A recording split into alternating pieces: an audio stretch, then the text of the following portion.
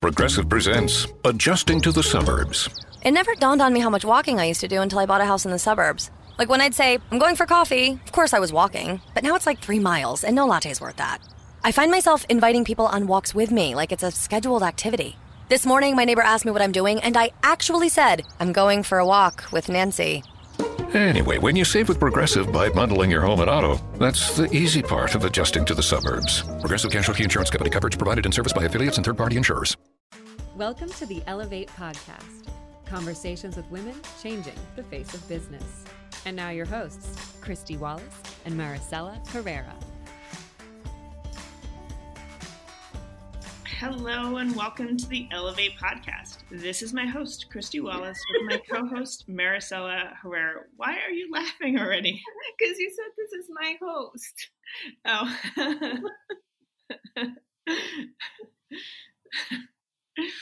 Why? We're going to keep it. It's always fun to make fun of yourself a little bit. You know, there's humor in laughing off the mistakes. There's power in humor. Yes. See, it all comes full circle back to power. Maricella, why has it been such an exhausting week? I mean, I know a couple weeks ago you had mobilized women. You and your team and the whole Ellevate team just did really powerful and amazing work around bringing our community together and connecting them to different topics, different experiences, identities, and more importantly, connecting them to action in ways that we show up for each other in the workplace and in the world. So I know you're coming off of that. What else has been on your mind lately? Yeah, I'm definitely coming off the high of Mobilized Women still. You know, it's one of my favorite projects every year. I'm very passionate about it. But I'm also incredibly passionate about growing our community because I believe that there is strength in numbers. And September is a time where we know we can have an impact with people coming back to work, kind of the mentality of like moving from the summer to fall and getting ready to close off the year, which sounds crazy, but close off the year in a way that's strong. And so during September, we do our annual discount for new members in our community. And so we're working through that. And I'll be honest, the last few months, we've been hard at work at Ellevate, making a lot of changes, creating a free access for more people to join our community and be able to be part of this powerful coalition and be more inclusive. We also did lots of changes into our access level structure so that people can find what they're really looking for, not just in terms of what Ellevate offers, but also the people within Ellevate.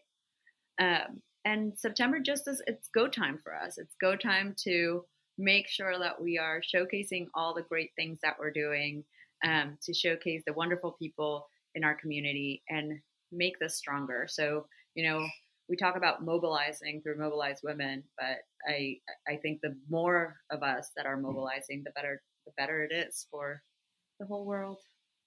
I agree. And, you know, to be honest, the past couple of months have been hard. I think it's been hard for all of us. I will speak for myself. It's been a lot of ups and downs with the pandemic, leading a business during that time, trying to navigate homeschooling children, multiple children who do not want me as their teacher, and everything in between. And I would say that my weekly roundtable with the corporate executives in our community has really sustained me. We've talked about, you know, how we advocate against racism in our workplace. We talked about how we lead teams that are now remote or maybe struggling with mental and emotional health issues. We've talked about how we continue to advocate for ourselves and to grow in our careers.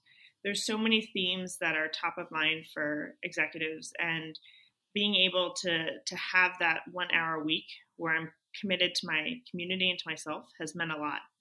I know we've been doing roundtables also for entrepreneurs, for career changers, for seasoned professionals and beyond. It's really about being able to come together as a community and learn from one another. But I've certainly been slacking a little bit on continuing to push myself in my own professional development. And I think many of us have done that too. It's been, you know, quite a whirlwind and a lot that's been on our minds and has kept us, you know, distracted from maybe that path that we were on.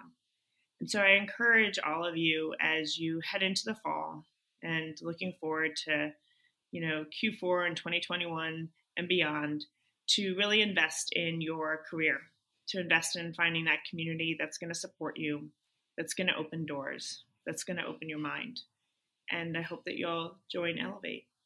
I really hope so too. Well, today our guest actually is one of our local Ellevate leaders. Julie Holunga is a leadership trainer and executive coach and author of On the Rise.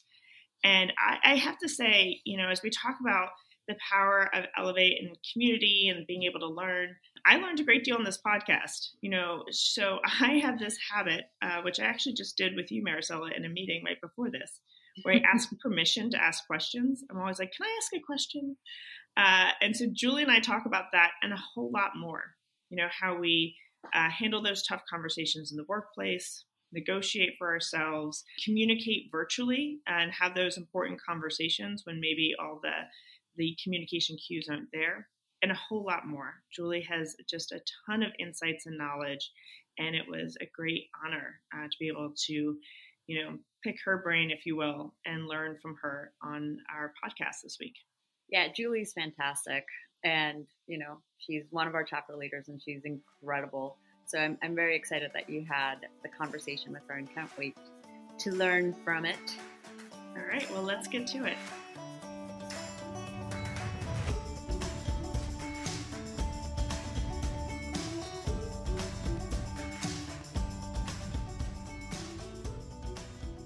Julie, thank you so much for joining me today on the Ellevate podcast. It's great to have you here. It's great to be having this conversation with you, Kristy. I'm really excited to hear about your background. And I know there's a lot of enthusiasm there, but I just have found such inspiration in others' stories and how they got to where they are today. I'm constantly speaking with mentees who are trying to plan the pathway forward, and it feels so unknown and uncertain. And it's the stories of others that give more clarity and depth to what that journey can look like. So would you mind sharing your story? Sure. So I was born and raised in New York, but spent most of my childhood growing up overseas in Europe and Asia, and started first grade in Paris, where I did not speak a lick of French. And as my grandfather promised me, I would be fluent by Christmas. And in fact, I was. And that experience growing up overseas really reinforced my interest in other people, my curiosity, my open-mindedness, because I was often the only white person, certainly in Asia, in a classroom, in a shopping center, at the zoo. I distinctly remember my friend and I at a zoo in India, and she was bleach blonde hair, and there was as many people looking at her as looking at the tiger. So sort of being in that mindset of just wanting to learn about people, and that just has stuck with me my entire life.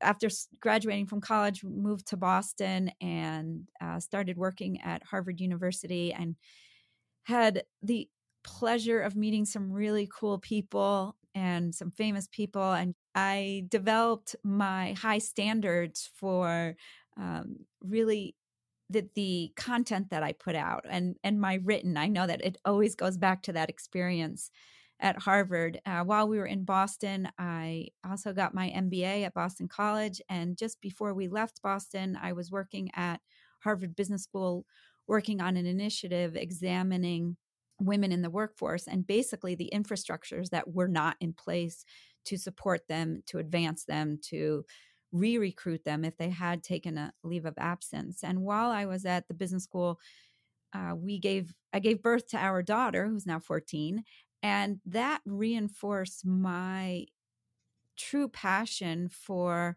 wanting to support women, wanting to help them advance in their careers, and really think about what obstacles were gotten my way when I was younger in my career, how I got in my own way. And when we moved away from Boston, we moved to Canada, where my husband is from, and it reinforced this true passion that I have to work with people in their careers and to help them advance in a way that works for them, and not sort of looking at what the person next door is doing, but really what energizes them, what fuels them, and what drains their energy. So about almost 10 years ago now, I started my own leadership development and executive coaching practice, and I focus on people who are looking to advance and to level up their careers, mostly within the professional services space, not completely exclusively.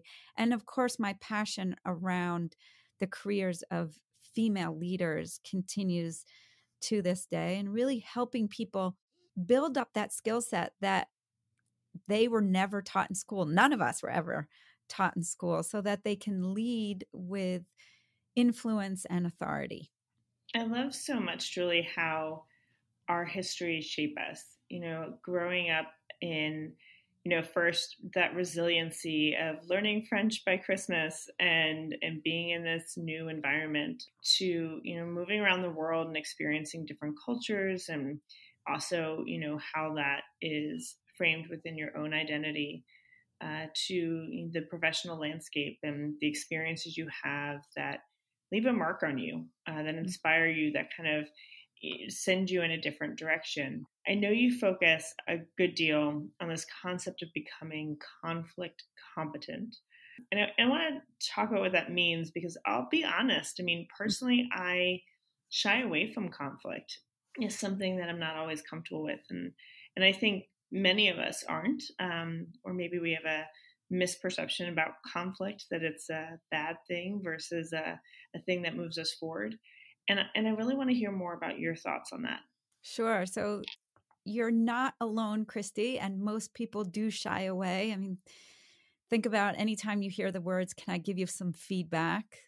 Most people I know, they tell me that their shoulders shoot up to their ears, and they, that's sort of, you become automatically, you put up this wall of defense because it's, oh my gosh, feedback. And it's the same thing with conflict. Like, I just don't want to deal with it. And I often tell stories about my mom, who's this unbelievable woman, quite accomplished in her own right. And she likes to tell me that she doesn't have to deal with conflict because she's a diplomat. And so I had to educate her on this whole idea of, you can be a diplomat, but there, obviously knowing my mom quite well, there's an avoidance that happens, and that makes conflict escalate. And so when I talk about to my clients and to audiences about becoming conflict competent, it's really figuring out what triggers you and puts you into conflict, what escalates that conflict for you, and what are some things that you can do to raise your awareness and to handle the conflict so that you're not avoiding it and you're not sticking your head in the sand, which I love my mom, but I think that's what she's doing. And so really helping people be okay with conflict, because that's the biggest misconception, is that conflict is all bad. In fact, there are a lot of great things that have come out of conflict. Think about, you're dealing with some kind of challenge, or you're trying to come up with a new service or program in your organization. When everyone's in agreement, you're not coming up with great ideas. But when people are pushing back and saying, well, how about this? Or that might not work, but here's an idea. That's when the richness really happens. And that's when great ideas come to fruition. I'd love to explore this a little bit more. So when I'm, for example, in a meeting, actually with Maricella too, this happens a lot, who's my co-host on the podcast, right. But we both have very strong opinions and conviction, and not always in opposition, but not always necessarily in agreement. We see things from different places, and she's going to love that I'm calling her out here. But so when I approach it, for me, and I'm always trying to acknowledge, I acknowledge that this is how you see things, but this is how I see things, and how do we move forward from this place? And that to me is, that feels less scary, that type of conversation. But then I'm also heading into conversations where I feel it's definitely we don't see eye to eye, and it's very contentious, not with Maricella necessarily, but other professional conversations. And so I want to dig deeper. I always say this is my own personal personal coaching session, but let's do that. Let's show your the power of Julie, Yes. which is, give us some of those like tried and true tricks. How do we best navigate these situations that are everyday situations, or maybe some of those outliers that are those conversations we're avoiding that really get us anxious? Sure. So the message that I give to people is that there's basically two paths you can take when it comes to dealing with conflict: the constructive path or the destructive path. So to state the obvious, we want to be on the constructive path, all with the goal of de-escalating conflict. So I talk about there are different levels of conflict. And the first couple ones, it's a misunderstanding, a miscommunication, a difference of opinion. It's okay. We can live in that space. You still want to be on that constructive path. What we're trying to stay away from, and why I say de-escalate, is we don't want to get to that fifth stage, which is polarization, because that's where people quit. That's where maybe you lose clients. It's where someone fires you because there's no coming back from it. So we want to rather recognize when conflict is being escalated so that we can de-escalate it. And the best way to do that, to stay on that constructive path. So the destructive path, and I always like to kind of have this image in my head of, okay, I'm at a crossroads. What am I going to do? The destructive path is where we are focused on the person and we're pointing the finger, we're playing the blame game, we're not taking responsibility for our own reaction or our actions or our role in whatever the situation might be. And we're really focused on the individuals and the personalities. And we're being, maybe subconsciously, but we're poking the bear a little bit. We may know, hey, if I say this or do this, it's really going to piss this person off. I find a lot of people who come hear me speak, they say, oh yeah, I do that with my husband, or I do that with my wife, or I do that with my best friend. So we're aware when we're behaving not ideally. So rather, you're at that crossroads, take a moment, take a breath, and be really deliberate and choose that constructive path. And when you're focused on that constructive path, you are focusing on the task at hand. So it's not about the individuals. You're not bringing the emotions, she's after me or everything I say is wrong. We're putting that aside. And you're really staying focused on whatever the challenge or the problem, that task that you're trying to solve. So then you're trying to understand, wait, where is this other person coming from? And why are they coming from that direction? What is that other person trying to accomplish? And what does that other person think that you're trying to accomplish? And then really staying on that solution-focused standpoint. Now, I said, we're taking emotions out of it, but what we're really doing is we're expressing our emotions. So oftentimes I find when people are avoiding, they're holding it in, and my client this morning was talking about people he works with who are passive aggressive. So something doesn't sit with them, but they're not expressing what's going on. So I often talk about, you might want to have a delayed response for anyone out there who has kids who play youth sports. We've all seen those signs on fields, on courts, at rinks, the 24-hour cooling off period before you approach a coach, before you decide to express that emotion. Take 24 hours. So I call that a delayed response, which is different than avoiding. So a delayed response is, I'm going to wait that 24 hours, or I'm going to wait till this afternoon. I'm going to sit on it. I'm going to think about it. And then I'm going to express my emotion. And I'm going to reach out to people to help understand their perspective, help them understand where I'm coming from. So all of those are really constructive tactics which people can take to approach conflict. I'll let you know that all of this data and tactics comes from some work done out of Eckerd College in Florida, and they have developed a profile called the Conflict Dynamics Profile. And it's just a really straightforward and tangible, actionable way to approach conflict. Thank you for all of that. I'm learning so much. And I'm going to bring it a little bit into where we are today, which is conflict during times of conflict. Yes. The pandemic and racial inequalities, there's so much happening in our world. And I think that we ourselves individually might be, having internal conflict. How do we respond to this situation? That's a new situation that maybe we haven't, especially with the pandemic, had to address before. And then how does that prepare us for the future? Mm-hmm. And I would just love to know, what are you hearing from your clients, or what are your thoughts during this time when, as you said, poke the bear, but it's the world and what's happening is kind of poking you. And it's hard to know. I mean, I personally struggle with, what do I do when there's such a lack of clarity or information?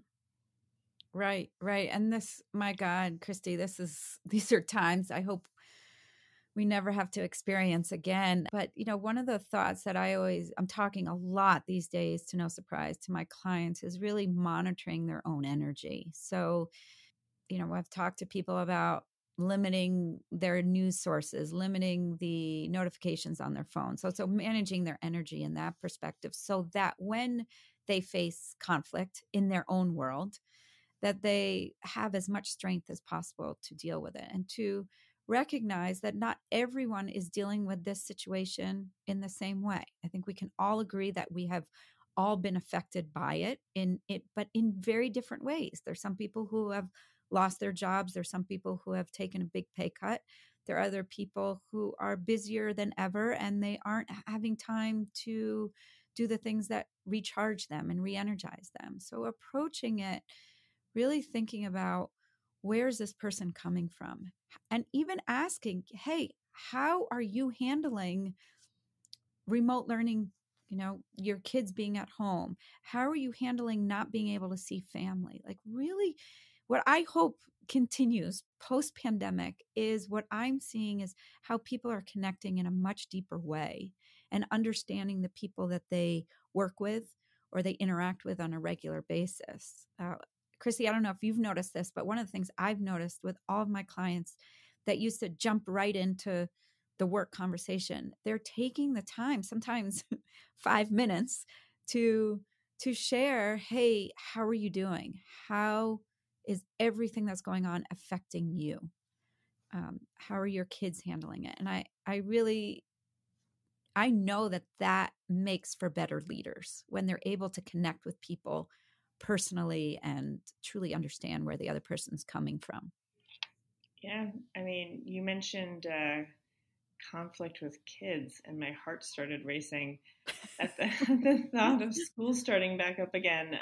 If that's a whole other skill set, is when you've got your 5-year-old refusing to do homework and you're just like, come on, you have to do it.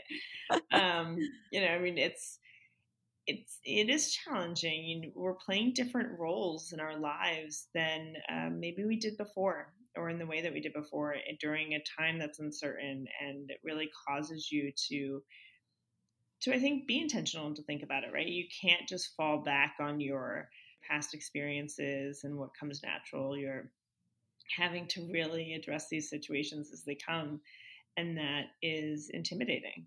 Mm-hmm.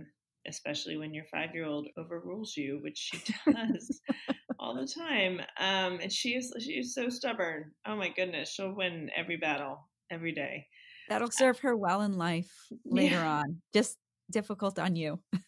Yes. Oh my goodness. But another thing that I've been thinking a lot about is this idea of how we communicate. And during a time when everything is virtual, how is that impacting some of these conversations? I mean, I can't imagine, for example, companies that unfortunately had to lose workers, lay off workers during this time, and having that conversation in a virtual environment versus in person. I know must be really difficult to understand how to best do that. So what are your thoughts on that, and how do we approach that type of situation? Right. I mean, we're all dealing with it. And I talk to people a lot about, it's not exactly the same, but try to read someone's facial expression. So I can't even imagine having to be in the position of laying someone off over Zoom or Skype or, whatever it may be, but paying attention to what is not being said. So I often advise people to look into someone's eyes and mouth and even looking at someone's forehead. That's where we see stress. And when we see it, to take a moment and say, hey, I'm noticing there's some emotion here, or just slow yourself down and say, hey, how is this sitting with you? I know this is not easy. And demonstrating that empathy and giving them just some space where you're not telling them something and you're not fixing something for them, but asking really good questions. So I was leading a training last week where thankfully that this organization has not had to lay anyone off, but there's a lot of stress involved with what they're doing and trying to support one another. And one of the things that I advise them and said is, when someone comes to you to vent, don't feel that you need to fix it. That is our natural, as a human being, that's our natural instinct, whether it's with a 5-year-old or a 45-year-old. Our instinct is, let me fix this for you. And instead, to stop ourselves and to ask some powerful questions. And the one that I have in my back pocket when someone is venting to me, Kristy, good luck with your 5-year-old, because when they turn teenagers, call me back. We'll discuss that. But this idea of like, what's the biggest challenge here for you? And the key words are those last two, for you, because it forces that person to not just vent and get it out there, but to think about, wait, how is this impacting me? How is this impacting the way I'm able to do my job most effectively? And then you're slowing down. They might take a breath for a second, and then you can really be more present for them. On the other hand, for people who are on the phone or on Zoom all day long, which many of my clients are, many of us are, is to recognize that you may not be able to sit in meetings from 10 hours a day on Zoom the same way you were able to in person. To recognize that the screen that you have in front of you is a barrier. It takes so much more energy to look engaged, to come across as engaged. When you have that screen, it is a barrier. And when people are cognizant of that, I think that then they recognize, okay, this is what I really have enough energy to do. And most of my clients are saying that's about 20 to 25% less than what they were able to do, say, in February of this year. That's really interesting. I mean, all of this is so intertwined, and it's the language we use, and those situations, the coping mechanisms, the responses, like all of this, it becomes, as you're talking, it's not just an easy solution, right? This is practiced, and it's complicated, but it's important. It's important that we really, think about all layers of communication and conflict.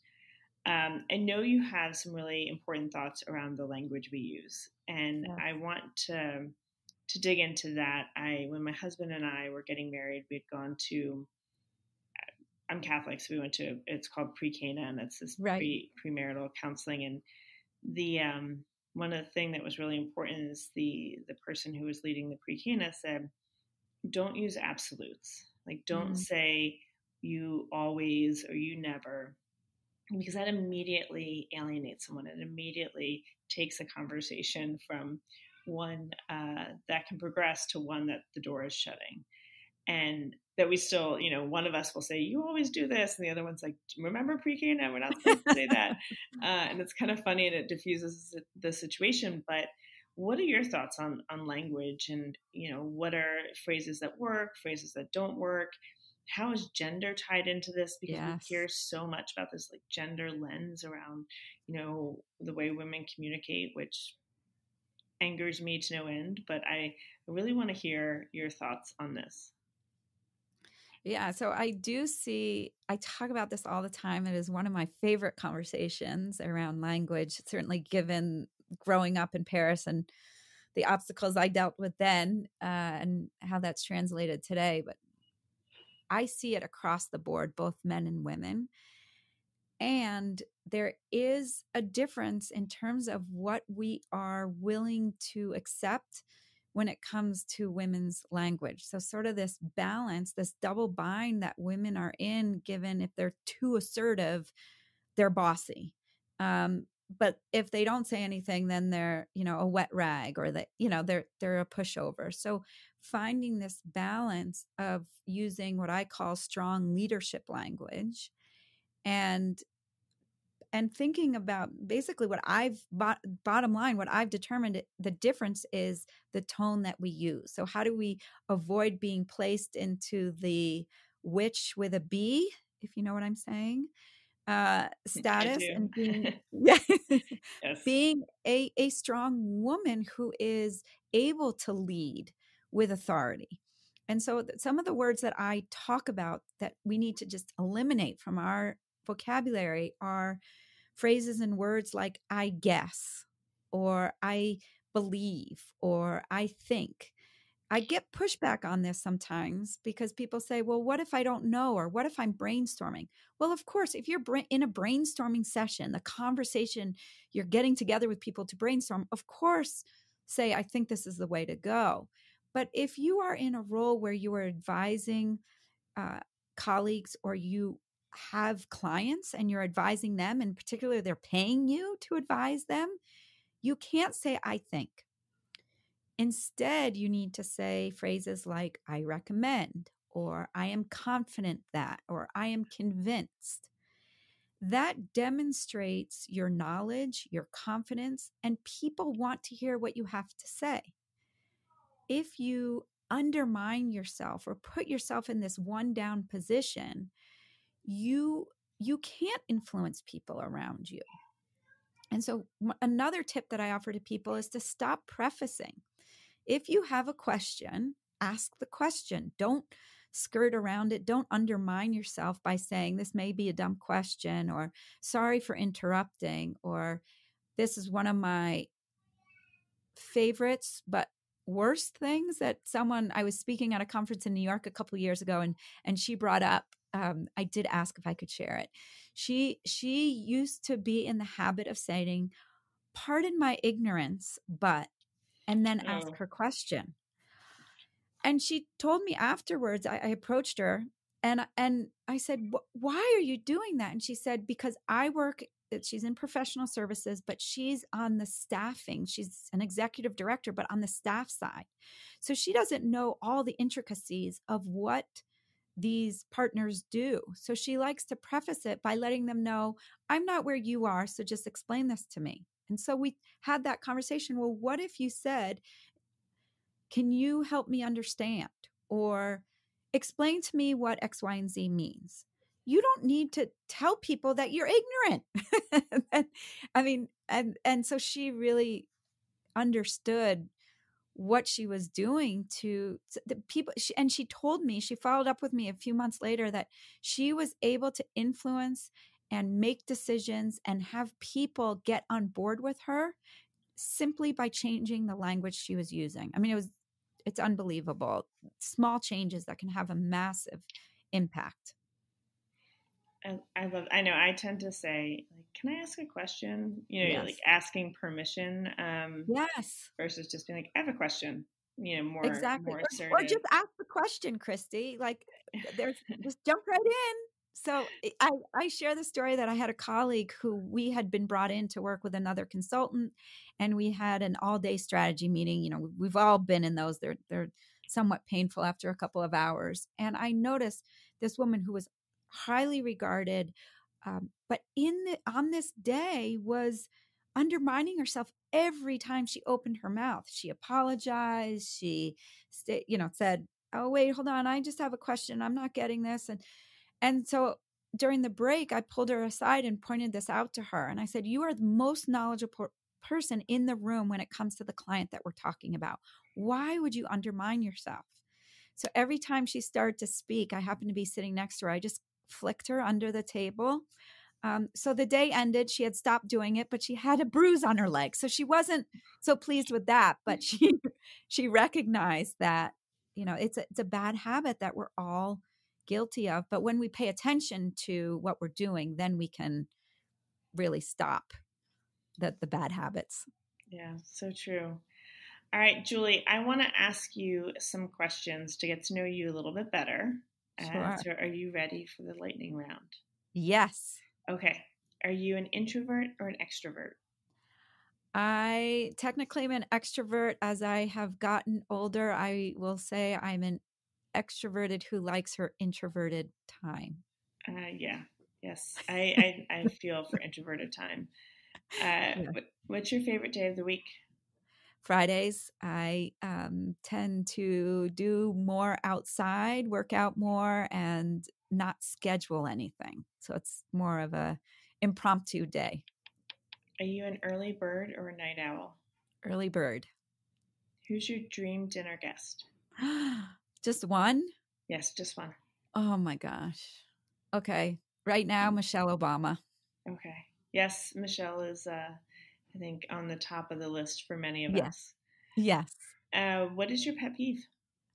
My pet peeve, I actually just recently found out there's a name for it. It's called misophonia, which is a strong dislike for the sounds of other people eating. My sister-in-law has that. Yes. Makes me so self-conscious every time I'm around her now. I'm like, can you hear me eating? Yeah, I don't mind listening to my dog eat, but other people, yeah, can't do it. I get you. What is your favorite Monday morning staple? So activity, practice, food, drink. I love working out first thing in the day and sort of the endorphins that come along. So that gets me set up for the day and for the week. What's your favorite recent read? Ooh, so I reread my grandmother's favorite book many times, and it's called A Woman of Independent Means, and it's fantastic. When was it published? Oh, probably about 50 years ago. I'm trying. Tell me more about this book. I mean, because in my mind you say that, and I think maybe because you prefaced it with your grandmother, but I have one of those like old red book lists, like what to do when your husband comes home from work. Be dressed up, smile, have a cocktail ready, a roast in the oven.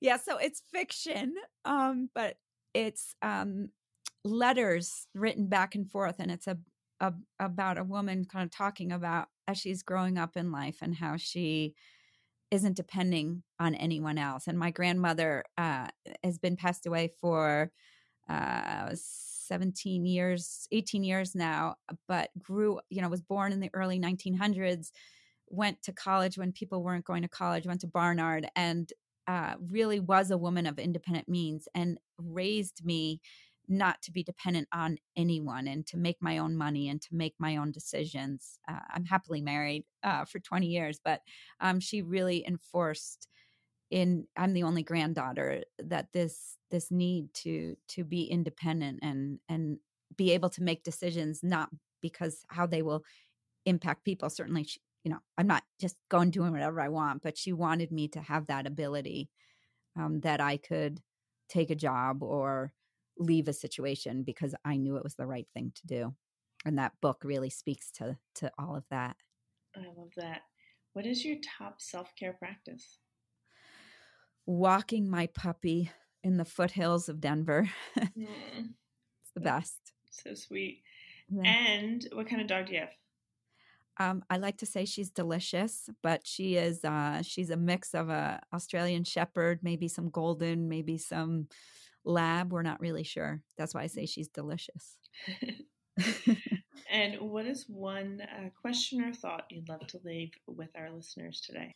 I would love to leave with them, especially given our current times, is to be patient with yourself and cut yourself some slack. So if you're implementing any of the things that we talked about today, to know that it takes time, as you said, Kristy, it takes practice, and just be aware of what's triggering you and when you just need a moment to step away. And Julie, thank you so much for joining us today on the Ellevate podcast. This was such an important conversation, always, and especially during this time. And it was really great to catch up with you and to learn, how we can really manage these conflicts better in some of these workplace conversations. thank you, Kristy. This was a lot of fun. Thanks so much for listening to Ellevate. If you like what you hear, help a girl out. Subscribe to the Ellevate podcast on iTunes, give us 5 stars, and share your review. Also, don't forget to follow us on Twitter at EllevateNTWK, that's Ellevate Network, and become a member. You can learn all about membership and all the great things that Ellevate Network is doing at our website, www.ellevatenetwork.com. That's ELLEVATE network.com. And special thanks to our producer, Catherine Heller. She rocks. And to our voiceover artist, Rachel Griesinger. Thanks so much, and join us next week.